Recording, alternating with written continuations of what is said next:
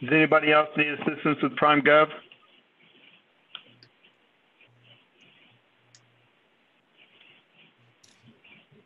I'm going to mute myself till you need me.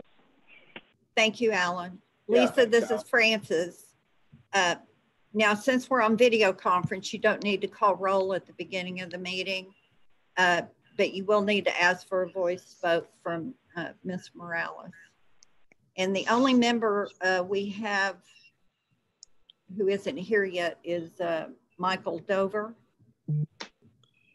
and then Cecilia Robinson. Is Tom McDaniel joining us today? Yes, he's attempting to get on to Zoom. Mark, you? I recall last meeting he had problems and had to be on his iPhone and vote by voice. He finally gave up. His iPhone gave out or something. We lost him.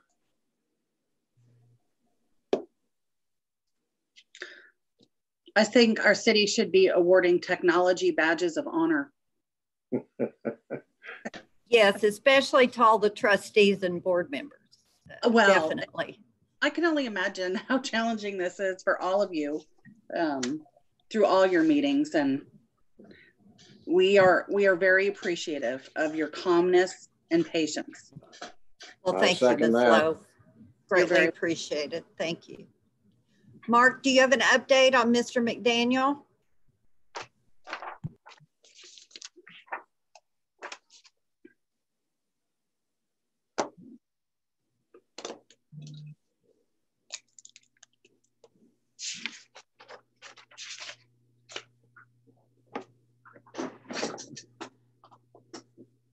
Does anyone have an update on Mr. Beck?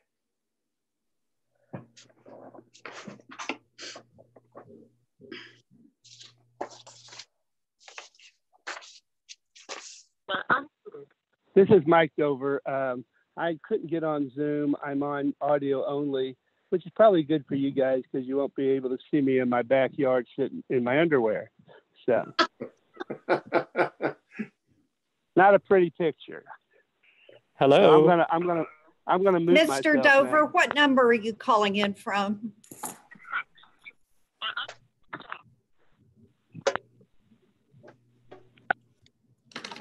Mr. Dover, what is your phone number?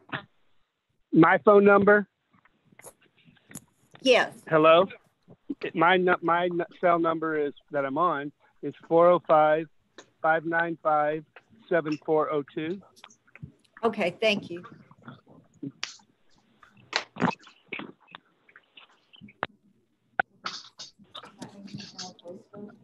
Mm-hmm.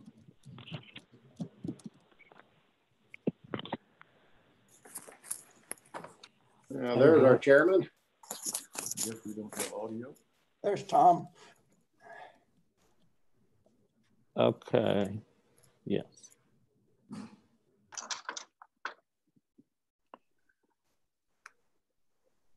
Mr. Dover, this is Lisa. Are you going to be on Prime Gov as well?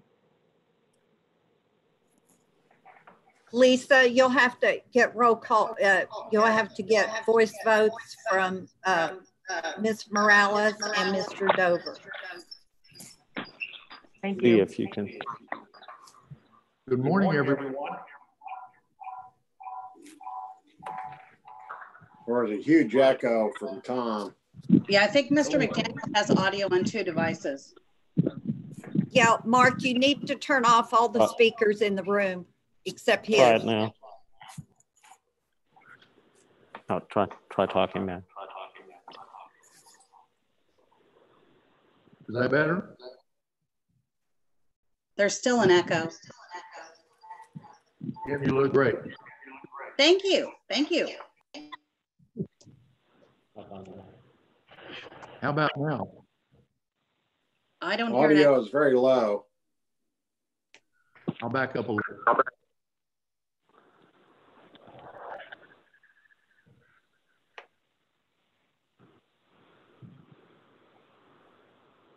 Now? Perfect. I love perfect. Are we ready?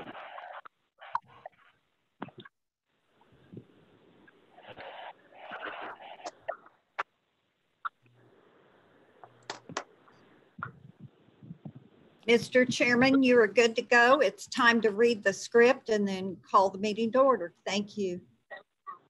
Thank you. Thanks to everyone and welcome.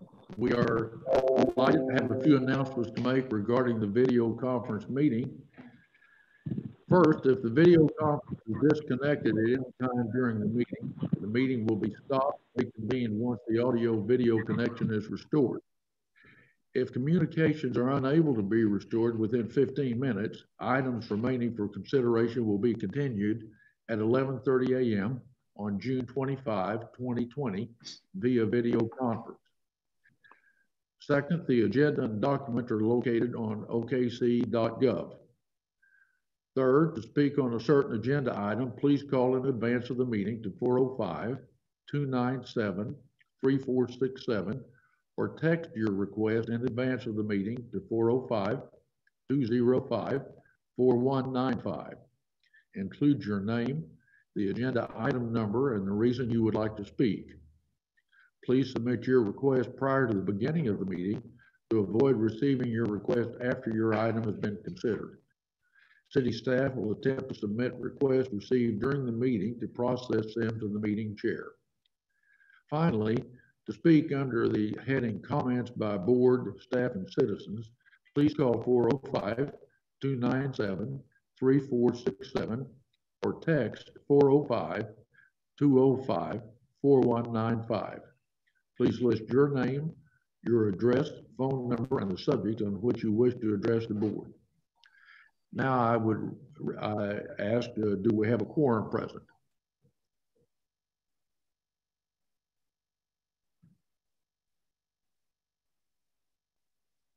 Yes, you have a quorum present, Mr. Chair. Thank you. In that case, we will call the meeting to order. This is the meeting of the MAPS 3 Citizens Advisory Board for June the 25th, 2020, and has now been called to order.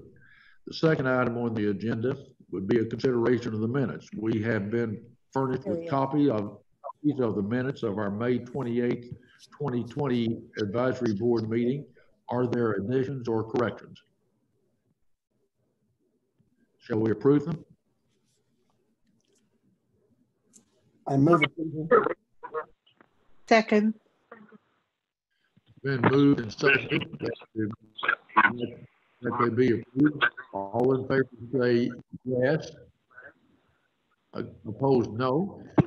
Any abstentions? Minutes are approved. That brings us to item 3, the revenue and expenditure report for the period ending May the 31st. David? Yes, sir. You have in your packet the revenue and expenditure report for the period ending May 31st, 2020 in its usual form. Real quickly on the revenue side for the month, we have $198,812. Most of that is interest. Fiscal year of $3,802,771 and total of $834,730,956. On the expenditure side for the month, we have $6,341,038. Fiscal year of $88,736,258 and total expenditures of $668,317,010. Then you also have the budget and obligations report in your packet, and I will try to answer any questions if you have any. Any questions for David? Mr. McDaniel, this is Lisa. Yes. I need to do a voiced vote for Mr. Dover and Ms. Morales on the minutes before we can go to this item so that we can close this vote. That would just be great. Go right ahead. Sorry. No problem. Mr. Dover, how do you vote on the minutes? Aye. And Ms. Morales? Aye.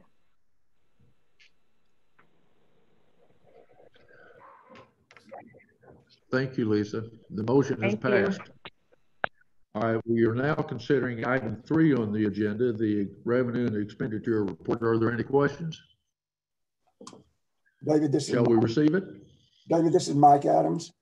I'm trying to call up. I'm having trouble seeing. When I looked at it the other day, I was curious about how we've handled the money that we've allocated to the fairgrounds and to the convention center. Are they still being shown in our budget, or are we going to manage those projects? How is this going to work? They're still in the budgets. What we did as far as the fairgrounds is we created another line item within their budget that shows the $9 million that will go to MAPS 4. We still have to have that within our accounts. And as it is spent, it will be spent towards the MAPS 4, but it will not be transferred over because of legal issues. And same thing with Union Station, Lower Park money. There's another line item on the budget within the park to show that money. But yes, it's still in the mix in these financials. Or in the budget and obligations report where it shows the fairgrounds has $9.6 million left. That includes the $9 million that's going toward the arena. Yes, sir, it does. Okay. And likewise on the park, the $41 million includes the $19 million that's going to the Union Station. Yes, sir. Okay. Thank you. I move to receive the report. We have now a report by Mr. Malin.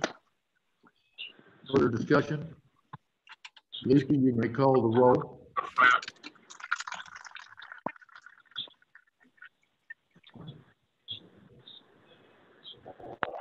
Mr. Dover, how do you vote on this item?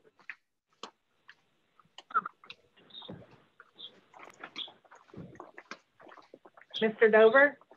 Aye. Ms. Morales? Aye. Boatwright, are you able to vote?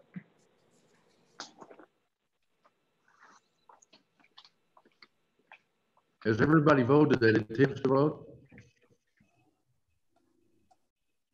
We're waiting for Mr. Boatwright. Aye.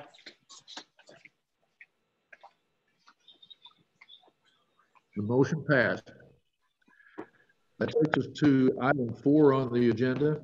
David? Yes, sir. Item 4 is recommend approval of change order number 26, MAPS 3 Convention Center, increase of $45,690, project M3-C003. So as we continue along with construction, there are things that come up, and this change order addresses those. There's a light fixture revision. There is some power for heat trace controls that were left out of the plans. The system commissioning team has asked for some changes. There's $14,000 in there. Some new material between the concrete pavers and the curb. That was a lessons learned during Project 180 that they've requested that we add to the project. And going on down, you'll see that item number 7 is actually a credit of $21,000. So these items go both ways, but these are what we would call just routine construction items as the project continues on. And this does come with the approval from the subcommittee, Convention Center subcommittee. Questions or comments? Shall we?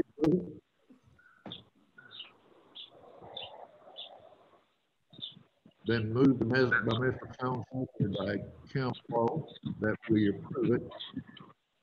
Those that can vote electronically vote, and Lisa, you may call the roll. Mr. Dover?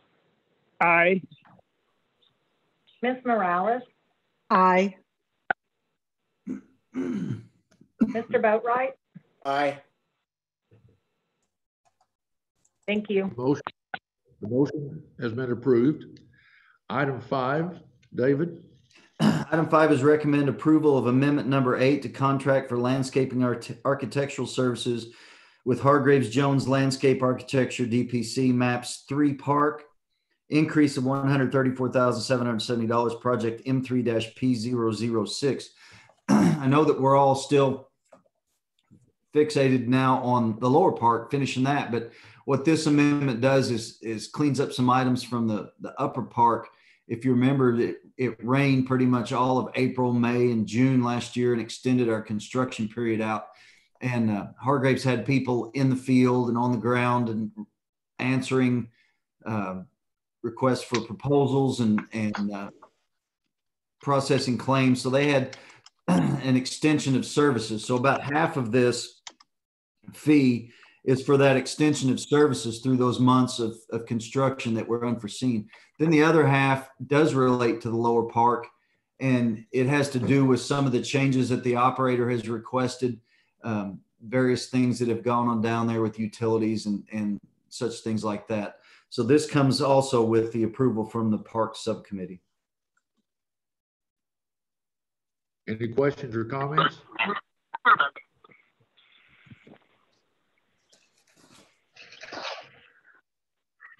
It's been moved by Kimberly Lowe and seconded by Nathaniel Harding that we recommend approval.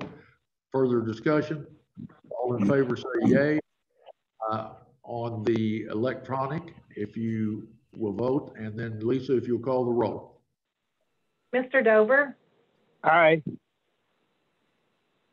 Ms. Morales? Aye.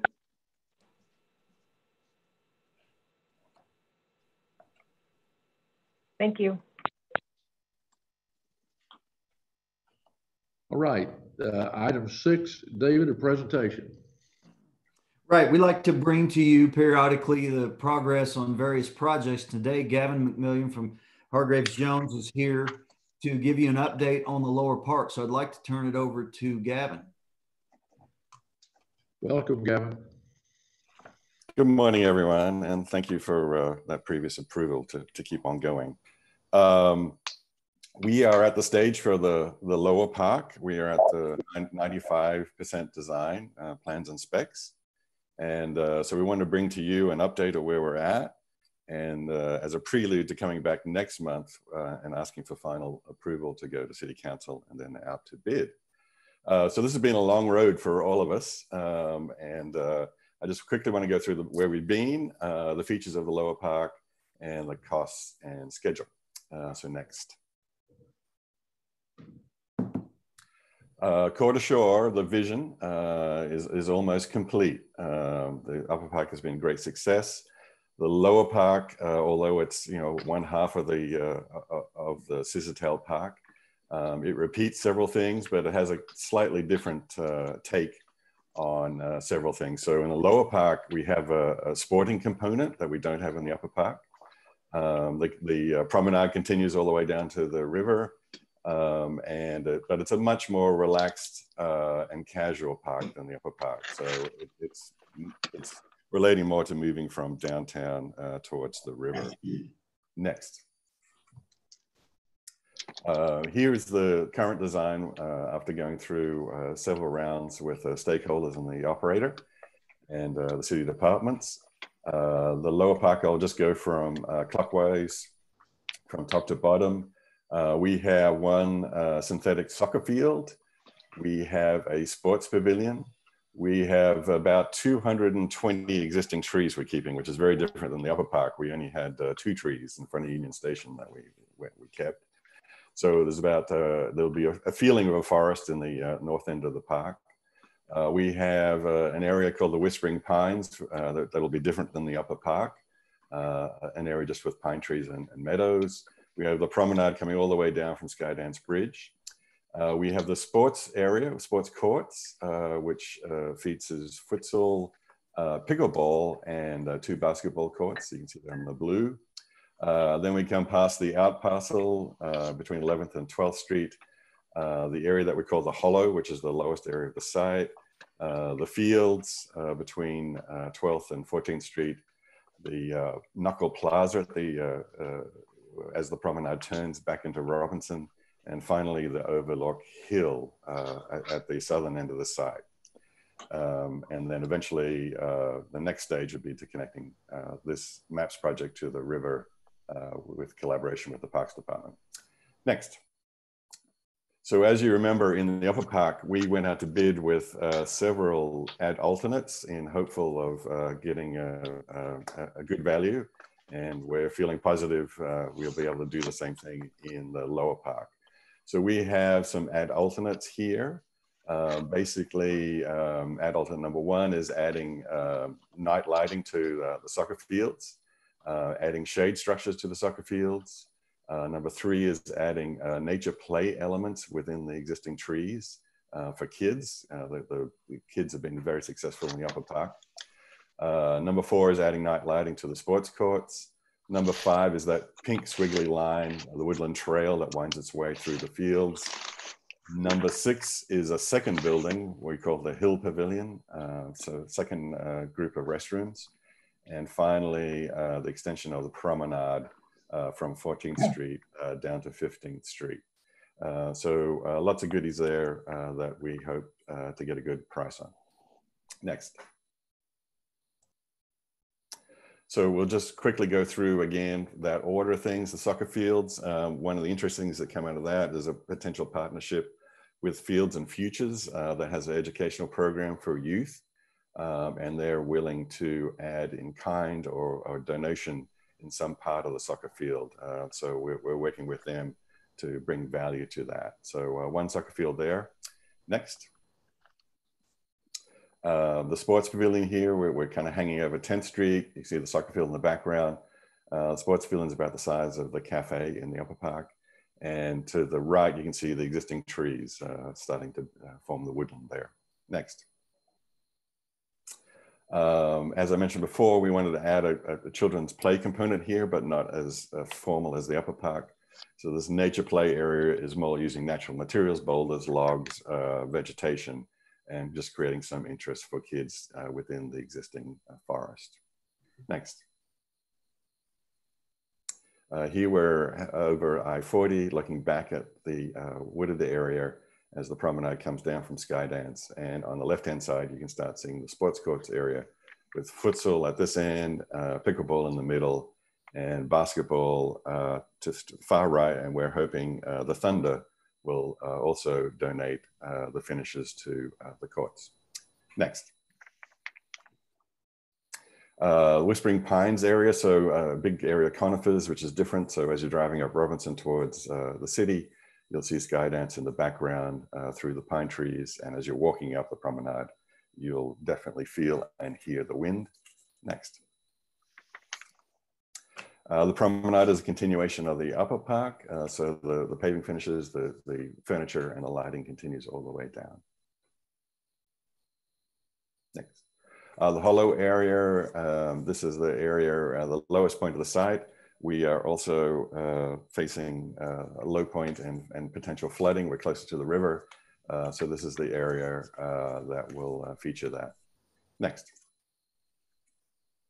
And here we are hovering over the fields, looking towards the river in the background. You can see the Overlook Hill there. It's about 29 feet high. And through the trees, you can see the end of the promenade with what we're calling Knuckle Plaza and the Hill Pavilion, which is an ad alternate. Next. And here we are hovering over the river, looking back to the city. Overlook Hill there, the windiness is the Woodland Walkway. You can see the Hill Pavilion in the background, Knuckle Plaza and Robinson Avenue. Next. And here we are on the ground on the promenade with Knuckle Plaza, the Hill Pavilion there. This is our second place for public art. So we have we did have one piece in the upper park that's still being resolved. This would be the second piece in the lower park. Next. We're repeating much of the materials and finishes. As I said, we have about, blessed with 220 existing trees. We'll be adding another 700 trees. So in the tree count, we're about the same as the upper park. But it's much more relaxed down here. So it's more about different grasses and perennials. The area will be 100% irrigated as well. Next. I'll just talk briefly about the two pavilions on behalf of Butzer Architecture. The sports pavilion is about 5,500 square feet, which also includes an outdoor seating area for about 64 people. It repeats the same language as the upper park. Next. Its enclosed area includes male and female restrooms and also a family restroom. It has a 150 square feet concession area for feeding the kids playing sports, but also families coming to picnic. There's a much bigger area for the operator to have storage and equipment rental and dumpster areas to the right here. Again, it repeats the same sort of materials. Next. Here's a view sitting underneath it, which you'll be able to look not only onto the soccer fields, but also to the shaded area. Next. And here's a view from the park side with the red doors, much like the red in the cafe in the upper park. And that's the restroom. So there's obviously where the restrooms are for the kids. Next. The second building is the Hill Pavilion, and this is an ad alternate for the southern end of the site. Again, it repeats the restrooms, male, female, and family. It includes a staff room for the operator and a little bit of trash area and storage, and again, seating for 64 people sitting outside. Next. The materials are again repeated from the upper park, from the brick to the wood in the ceiling, the standing seam on the roof, but this time we're using a metal screen accent for the vertical walls to avoid any oil canning. Next. Okay, costs. Our budget was 20.5 million, and we're just there. So we're feeling good about that.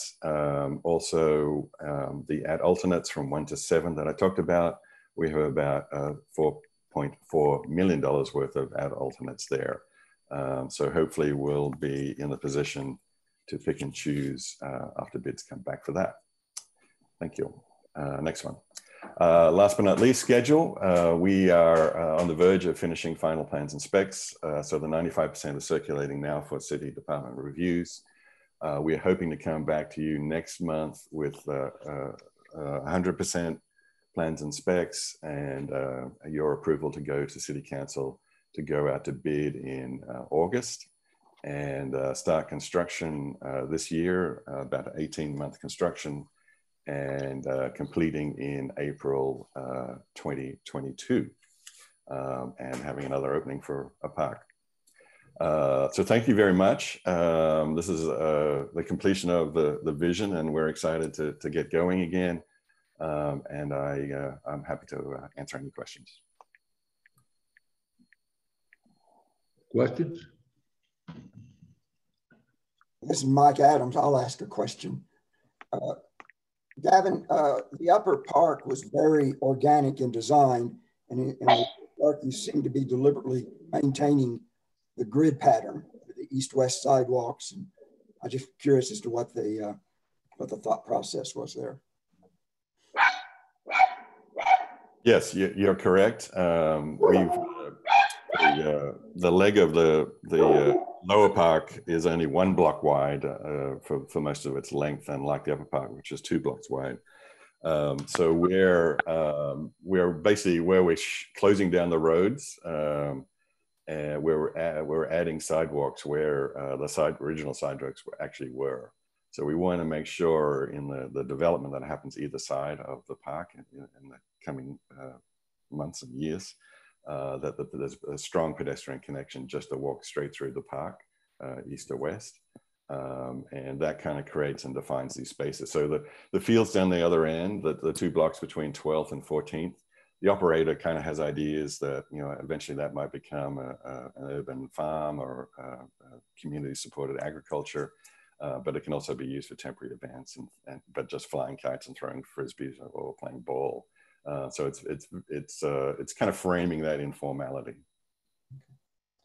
And then you're calling the gathering area at the south end of the park Knuckle Plaza. Is that, where'd that name come from? Does that connotate something?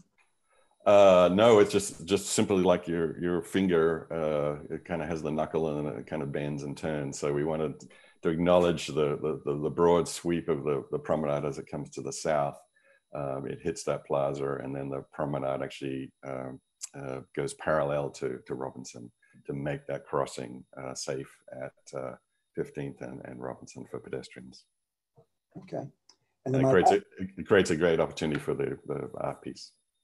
Okay. And then my next comment, I guess, we've talked in the past about connecting the park to the river. And I think even the presentation the park department did in the past, connecting to the south side of the river. And all those designs envision a pedestrian bridge across the river. I assume that bridge would have to be elevated. And so in the design of the hill, are we considering that as a launching pad to get the elevation up to provide for a pedestrian bridge across there? How is that connection going to work? I can't envision a pedestrian bridge taking off from the corner of 15th and Robinson right there at the street. But I didn't know what, what's the design here? I'd hate to see us, build the hill and then come down later and then have to build another elevated area or bulldoze part of that to get the elevation up for the pedestrian bridge. So what's the design there? Well, right now the Parks Department's taking the first pass at their scheme, so there's going to have to be a meeting of the minds and coordination with how to make the connections across 15th work, and I'm sure the bridge will be part of that. It'll have to be elevated, right? I mean, you'll eventually have to be up at the same level. Well, there's quite an elevation change from 15th, because 15th is kind of it is a levee basically, so it's quite high. So 15th is higher than most of the lower park. But it's not higher than the bridges across the river, and I assume the pedestrian bridge is going to be basically at those elevations. I can't answer all that.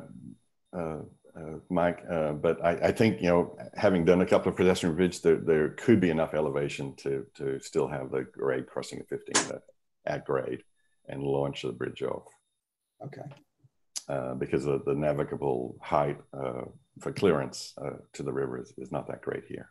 And so I don't see any like a footpath or anything going up to the top of the hill. So if it's supposed to be an observation point or an overlook, we just scramble up the side of it. Yeah, well, what we found, and Maureen Heffernan from the foundation said this yesterday at subcommittee, with the upper park, with the hill, people just go up there. They can't help themselves, even though it's damn windy. They just do it. Well, I mean, we build a lot of sidewalks and footpaths and kind of encourage people to stay on them.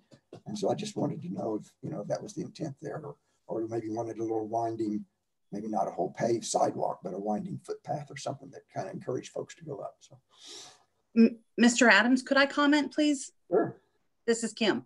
One of the things that the Overlook Hill does is replicate the same hill that's in the upper park, so that it's not a steep climb like you would think of climbing up a side of a large hill or a mountain, but something that flows easily, just as it does in the upper park. And one of the reasons for doing that was our original focus groups talked about the fact that there were a lot of organizations and people that wanted to have some type of music performances down in the lower park, not as programmed or as professional, if you will, as in the upper park where we have the stage. So Knuckle Plaza becomes a place where a stage could be erected so that any type of performance could happen there. And then just as we did at our grand opening for the upper park, people sat on that promontory hill looking onto the stage. It also gives you a view of looking at the Skydance Bridge when you're on that hill. You can see Devon and some of the taller buildings. And then if you look south, you have a great view of the river and I believe even some of the Boathouse District. So it becomes an area of exploration, much different than it is on the ground. Right. I'm not, I'm not against the hill. I was just trying to encourage folks maybe to go up there, because I think it will be a good view to look back to the north and as well down the river. So I was just wondering out maybe a footpath or something to kind of encourage folks to go up it. So that was all. Other questions or comments? All right, thank you, Gavin. Appreciate the presentation. Let's go to item 7 then. David? Yes, sir. Item 7 is approved change order number 3, MAPS 3 Bennett Event Center improvements, increase to $39,505.27, project M3-F002G. So you recall that we have a contractor out there doing some of the finish up items from the construction, and then some new items. But the largest piece of this change order is the control joint sealant replacement. Some of that stuff didn't perform well, so we're replacing that sealant. This is one of those things that, you know, from the previous contractor.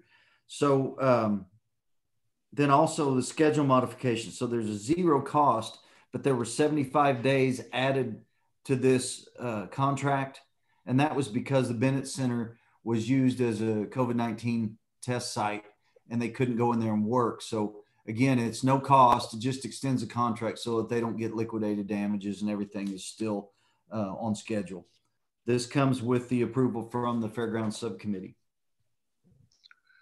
Questions or comments for David? Shall we approve it?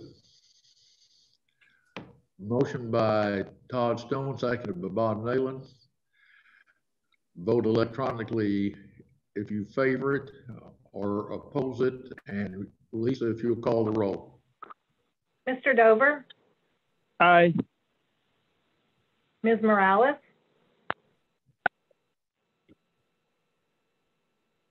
Ms. Morales, are you there?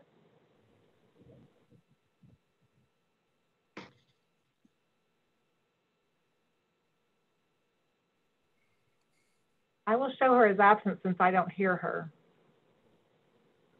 All right, then. Aye. Do you hear that? Yes. Okay.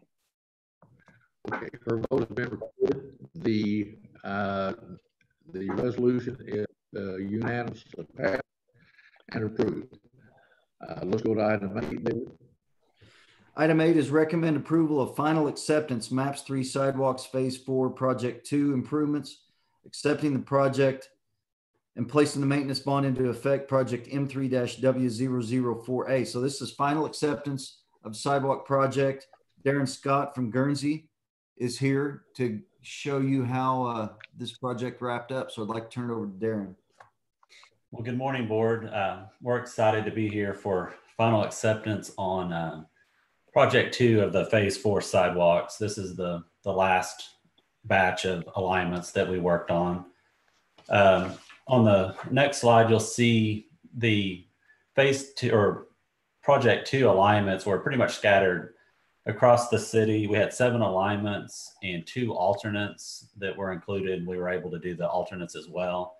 So in total, we had about 6.5 miles of sidewalk with about $1.8 million in construction costs, which was slightly under the estimated original contract. On the next slide, you'll see the first alignment that we highlight is Penn Avenue, Southwest 36th Street to Southwest 29th. And then we had a little bit of a gap and we picked back up at Southwest 23rd to Southwest 15th. So sidewalk you're looking at here is around Southwest 30th, looking to the south across some commercial buildings. On the next slide, you'll kind of see the overall alignment. Like I said, we kind of had 2 different parts. There was quite a few neighborhoods in the area. So we were able to pick up some good connections from the neighborhood, crossed over a railroad track that the track itself, we didn't do anything within that right away. So that's a connection that'll need to be done later.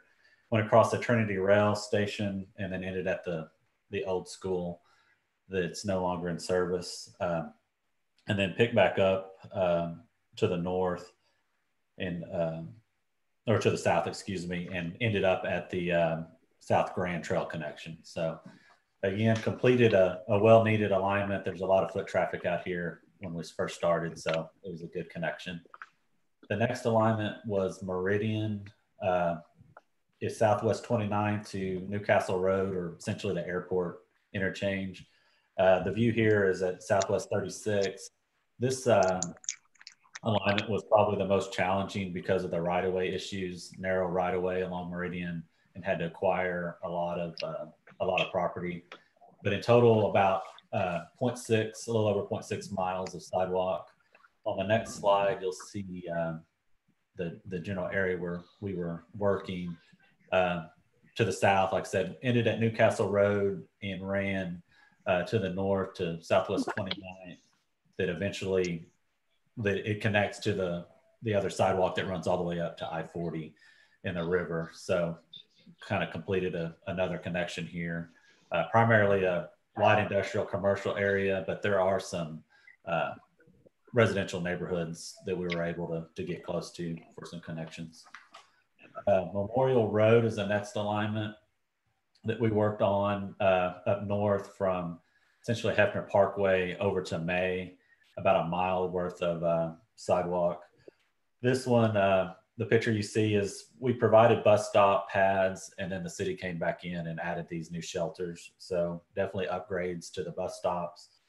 The next slide, you'll see primarily hotels on the west end, a lot of more development that will occur there, provide connections across, went by the Run Apartments, I believe, there by Clearbrook, and then continued over to May towards the new development at the corner of May and Memorial. The next alignment was Lincoln, I-44 to northeast 38, a little over a mile. The picture here is in front of the Jim Thorpe building. So this one we had the most challenge with cross slopes. You can see here we had to put a decent sized curb up to manage that, but we were able to successfully get sidewalk through there. On the next slide, you'll see one thing that we did do on this one originally. If you look at the north section, it was all supposed to be on the east side. But when we got to the very north end, it was just wooded area. So we thought it made sense to move it over to the west, which we did. And then we were able to connect up more businesses and then a fairly large Lincoln apartment complex over on the west of our alignment. So we felt like that made a lot of sense. This one's another one that's very well used. The Infant Crisis Center's there, Red Rocks is there. So there's a lot of pedestrian traffic to those businesses. So another well needed alignment, and it also connects to the south all the way down to the Capitol area. The next alignment is Northwest 50th. This one was a two-part alignment as well. Portland Avenue to Lake Hefner Parkway, and then jumped across Lake Hefner and then picked back up at Hamilton and ended at May. The picture you're looking at here is in front of the Citadel Apartments on the east side, and in all it was about 0.8 miles of sidewalk. The next slide, you'll see again the split. This one we connected into the I-44 trail, and then it also finished up a lot of connections from some of the other sidewalk projects that were ongoing. So again, this one is close to our office, so I know our staff use this one quite a bit because it helps complete a big loop for us to walk at lunch. But another well-needed alignment. The next one is Reno. This one's out by the fairgrounds, Portland to May. And when we were looking at the sidewalks, the right-of-way dictated a lot where we had to put the sidewalk. This one along Reno, we had a lot of right-of-way, so we could see the sidewalk a lot further off. So in general, we like to keep them further off the road, but we weren't always able to do that, but I think this one looks really nice being pushed off of the road. This is in front of the reigning Horse Association building. The next slide shows the, basically we ended at at Portland near the OSU OKC campus, and underneath I-44, across the fairground, entry, south entry, and then ended up over at May to connect up to the other connection on May Avenue that runs north and south. And then the final alignment was Council. This was an alternate, about 0.9 miles of sidewalk. This from Wilshire to Britain, so just south of 44, or Northwest Highway running south. This view here is in front of the Buchanan Funeral Home looking south along Council. The next slide, you'll see, like I mentioned, on the north end, you're close to Walmart, kind of the side entry to Walmart. And as you go south, then you start picking up a lot of residential neighborhoods. There's two very large additions, Wilshire Ridge, and then on the other side, on the west side, is Aspen and Harvest Hills neighborhoods. So again, I'm picking up a lot of neighborhoods and providing good connections to the commercial areas. So a little on the next slide, a few stats on the project. We had about 1,700 linear foot of sidewalk curb. A lot of that is making up cross slopes and making sure we have our ADA tolerances in place. 11 pedestrian signals. So we improved some intersections, about 14,000 square yards of sidewalk, 215 ramps, and 8 upgraded bus stop pads. So all in all, a good project. Our construction, our design team was Guernsey, us, and then Lemke was our surveyors. And then we had excellent contractor with MTZ. They were great to work with. And then TLS was the pedestrian signal contractor. So all in all, a good project, and we feel like we had good success and accomplished what we wanted to accomplish with the alignments. So with that, do you guys have any questions? Questions, anyone? Darren, thank you for that presentation. Thank you guys for a great job. Thank you. Shall we approve it?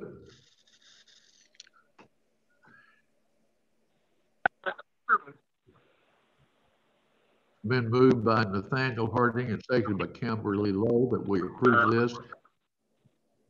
All in favor say yay or call the roll if you would. Lisa? Mr. Dover? Aye. Ms. Morales?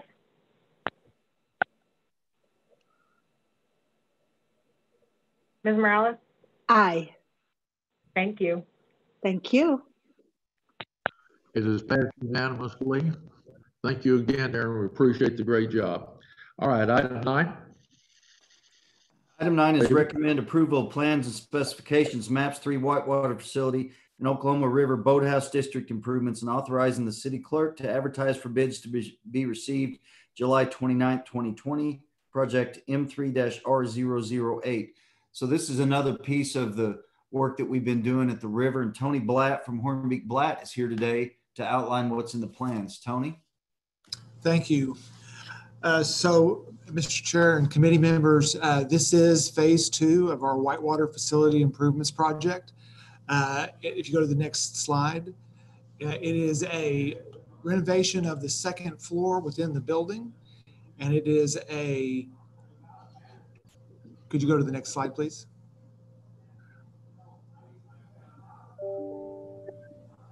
Thank you. So this is a renovation to the second floor of the existing Whitewater building, and then it's the incorporation of a 4-person zip line on the north side of the property. The renovation is going to include meeting rooms with movable walls for flexibility. It's got new restroom facilities to support the occupancy load of the upstairs space. We have a couple of smaller conference rooms for smaller meetings. We are capturing a space that's currently exterior, but underneath the existing roof for an epic deck that will overlook the surf machine that's currently under construction. We're creating an exterior egress stair that can allow us to have 2 means of egress from the new space upstairs due to its occupancy load. We're going to expand the footprint of the kitchen. We're not going to do any new kitchen equipment, but we're going to prepare ourselves for whenever this new vendor is on board and we have a new meeting room space above, that we can support that with an enlarged kitchen footprint. And we're also going to renovate the bar space below that's adjacent to the kitchen. We're going to have a dumbwaiter incorporated so that we can move food up and down into the meeting spaces without going through the public areas. And then additionally, we've got that zip line, 4-person zip line that we're putting on the north side of the project, created as an ad alternate to protect the budget that we are holding to. If you want to go to the next slide. So this is an overall site plan of the project. It shows that we've got the building renovations happening primarily within the envelope of the existing Whitewater building.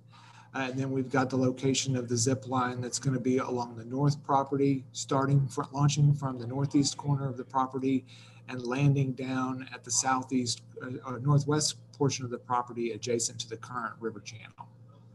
If you want to go to the next slide. This is the interior space of the ground floor of the existing Whitewater building. The light blue colored areas show construction that is above the ground floor area.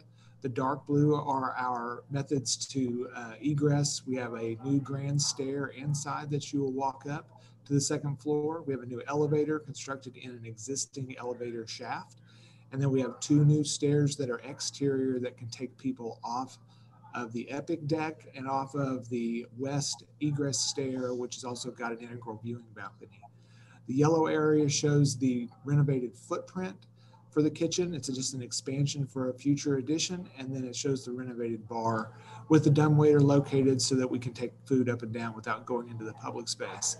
And with the displaced offices in orange, we're creating just 3 areas that are going to utilize existing space for 3 enclosed offices.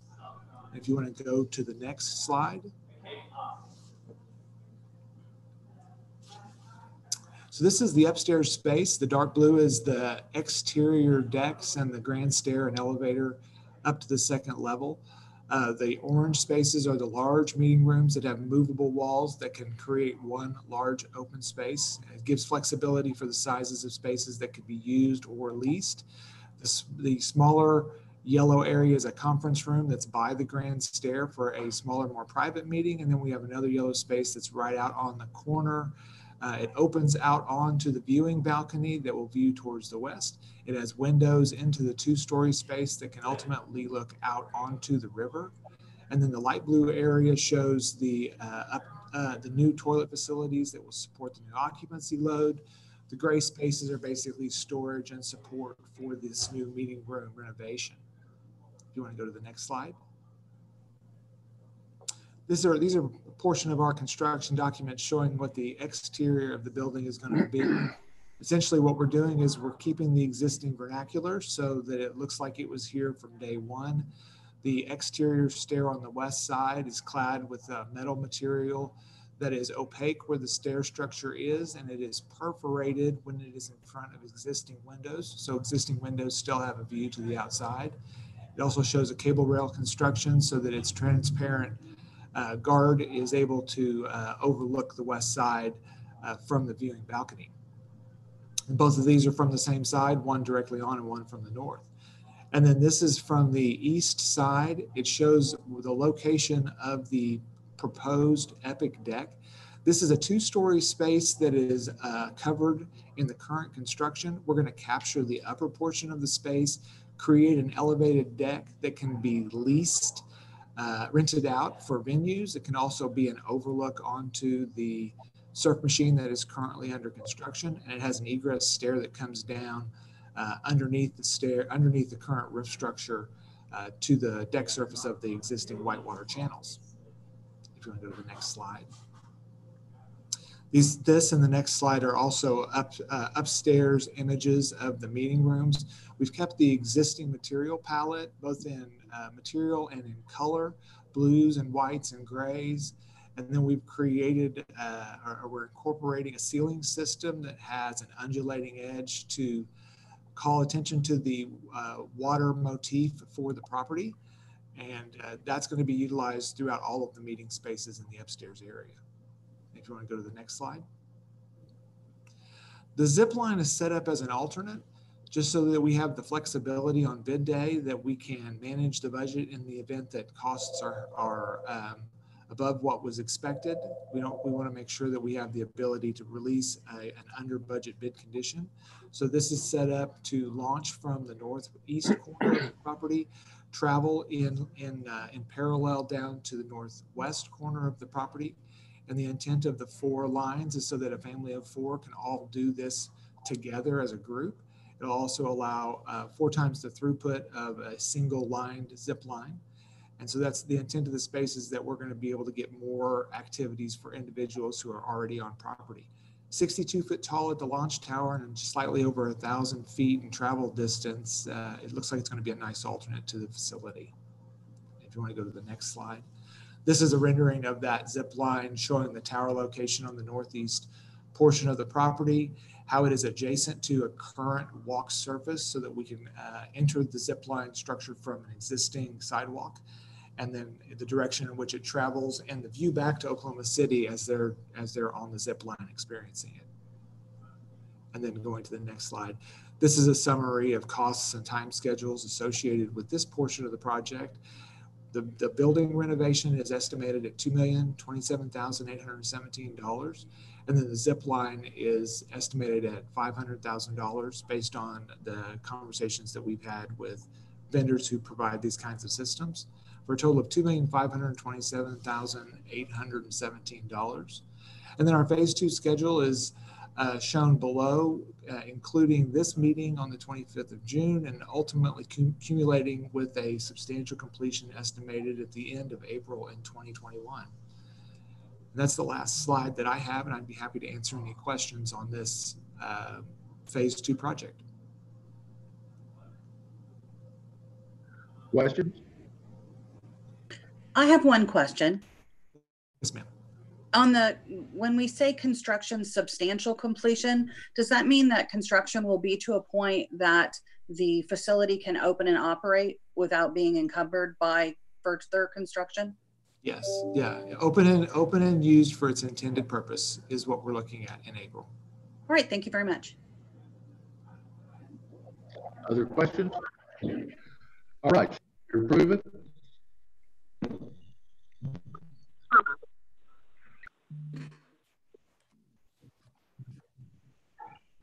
It has been moved by Todd Stone, seconded by Bob Nalen. Those that vote electronically may vote. Lisa, if you call. Mr. Dover? Aye. Ms. Morales?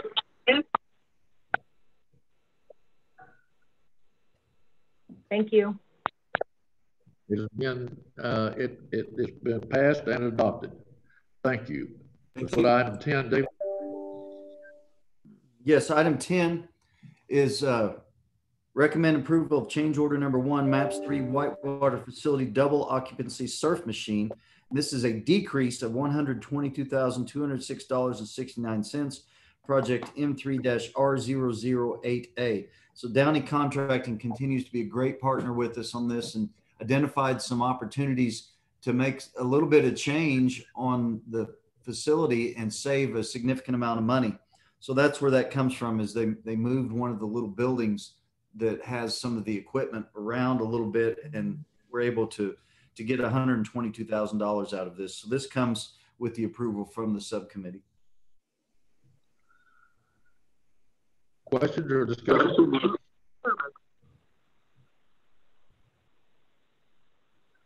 This has been moved by Bob Nalen and seconded by Todd Stone. Vote electronically, and Lisa will call the roll. Mr. Dover? Aye. Ms. Morales? Ms. Morales, are you there? Yes, aye. Thank you. All right, it's approved. Item 11, David. Item 11 is recommend approval of change order number 1, MAPS 3 modern streetcar mainline additional improvements, an increase of $9,437.50, project M3-S008. So this has to do with the additions that the State Safety Office wanted, specifically the leaning rail mesh that will be put in there. So that fence is coming down in the next few weeks, and the new metal mesh will be placed in there. When they did the mock-up from the original design, we felt like it wasn't heavy duty enough. So we've upgraded the gauge of the metal mesh that goes in there. And that was the $5,400. And then there were some additional railing clips that were added to help stiffen that also. I want to add that we did not have a streetcar subcommittee meeting this month. Mr. Harding and I discussed this and didn't see that this was significant enough to put a meeting together for $9,000. So we brought it straight to the board. We will take it back to the subcommittee as an informational item. Questions or comments?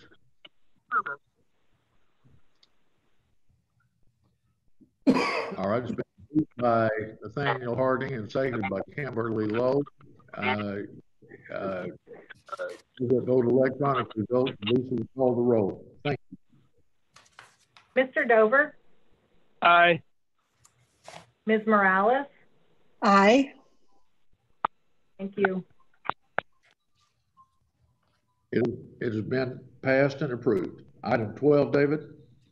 Item 12 is recommend approval of amendment number 12, MAPS 3 program consultant services contract with ADG PC, a fee increase of $1,091,799.32, retroactive to July 1st, 2020, project M3-G001.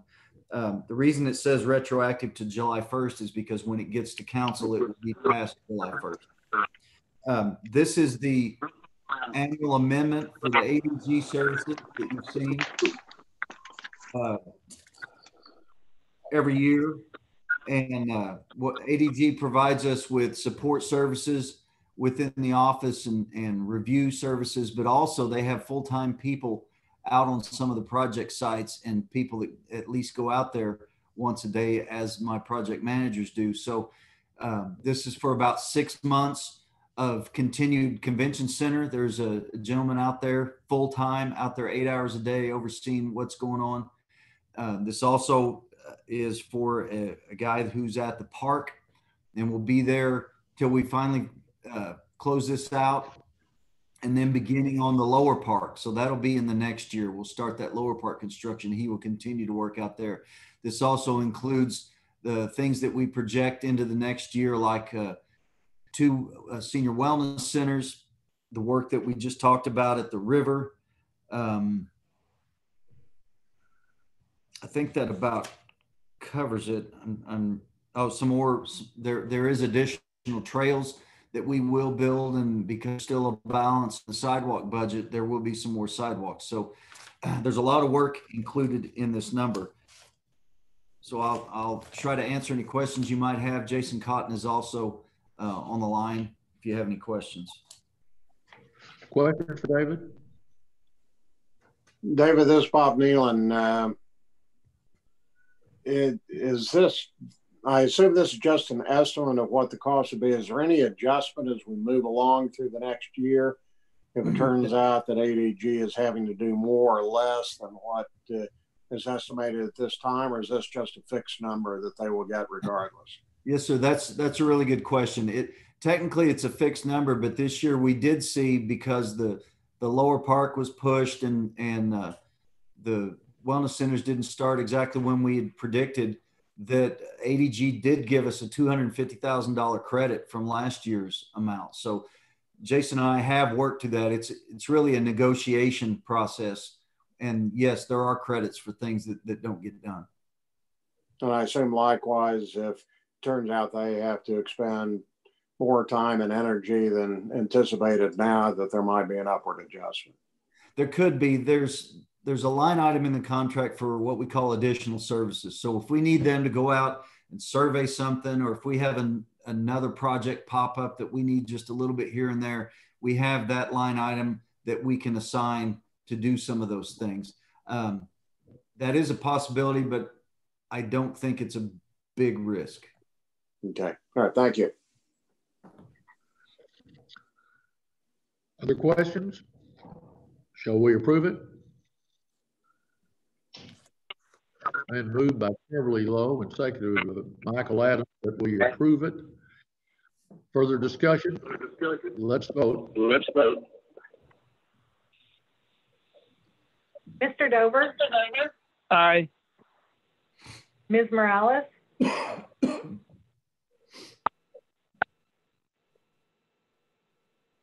Ms. Morales? Aye.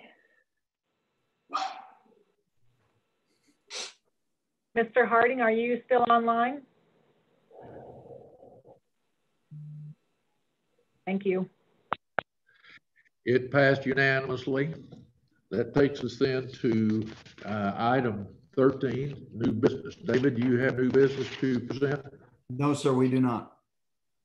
Any member of the subcommittee of the Citizens Advisory Board have new business? All right, then let's go to item 14. Any subcommittee reports that we haven't already heard about? All right, then let's go to item 15, informational items. You have before you the informational item about the vice chair for the coming year. David, you want to fill us in on how that works? Well, yeah, we've pretty much just had a rotational basis. So Bob Nealon will assume the vice chair role for the coming year. You know, the longer this goes on, the more important that gets, doesn't it? No, I have confidence in you. All right. The second item that I do want to make a brief comment about is the resignation of Sue Hooper. Perhaps all of you saw the letter of resignation which she submitted, and know that she and her husband have changed their permanent residence to Florida, and she submitted her resignation. I've been in touch with her to tell her how much we appreciated the work that she had done, but my question for staff is, it seems to me as though we ought to do something more formal than that, just a personal note from me. And I wondered, as a body, if we would consider a resolution of appreciation for Sue. She's been I would say, a stalwart member from the inception of this process, and has given a great service to our city that I think needs to be recognized in some meaningful way. Any other thoughts or comments about that? I agree with that. Not only your sentiment, Mr. Chairman, but also the need for recognition of all the hard work that she put in it, especially in the early years when she was running her consulting business and traveling a lot, and being able to keep up with the demands of this, this very active and volunteer position. Yeah, I share Kim's view. I think we need to have some formal recognition. I don't know the mechanics of that, but whether that's just something the council does or this board does, but one or both need to do that. David, my thought would be we would have a resolution of the Citizens Advisory Board that commends her for her service to this project, and then maybe that we take a recommendation to the council that they recognize her effort in some way as well. You want to talk through that with the staff, David, and maybe with Craig, and perhaps bring us back a recommendation at the next meeting as to how we might do those two. Yes, sir, I will. I think that's a great idea. Okay. Any other comments there? All right, then that brings us to item 16. David, it's been a really interesting and productive meeting. Anything you want to add about what's going on? I just want to add that work continues at the convention center. It's really looking great. There's some pieces inside the convention center that are becoming really close to finished. I did want to provide a tour for this board and the subcommittee, but situation is gotten to where it's become a little more difficult, but we'll see what we can do in the near future. As far as senior wellness, work continues. We have one of the preliminary reports in the office and hope to be bringing that to you soon. So still real busy and moving along. David, this is Zane. I've got a question about the health and wellness centers. How has the COVID situation affected those centers? Well, they were shut down while the gyms were shut down based on the stay at home. I believe that they are back open right now. Okay, thank you. Any other questions for David? All right, then, that brings us to comments by board and staff. I want to start with one question, David, for you under item 17, and that is, I know that there are many city meetings of all kinds, including the council and other boards and commissions. Is there any movement to start having actual meetings rather than virtual meetings, or what you're thinking about that? I don't see that in the near future. The MAPS 4 Citizens Advisory Board will be in person, but that's because it's the very first one. We wanted to have that first one so people could actually meet and see each other. Beyond that, I don't know. The other issue that we have right now is council chambers are being remodeled, so they're not even available till after August. Mr. Chairman, I'll continue to monitor that and keep you updated. All right. Well, that's fine. Just seems like it's always better when we can get together, but obviously there are all kinds of factors to be considered. So just keep us advised about it. Anyone else with comments, David? All right. Any staff comments? Do we have any citizens who have presented questions or comments that need to be considered at this time? No. None have been presented, and so we have none from citizens. That brings us to item 18 on the agenda, which is adjournment. I believe that the meeting can be adjourned without motion. Is that, if there's no further business coming forward, the meeting is adjourned. Thank you for your attendance. Thank you, Tom. Thank you, guys.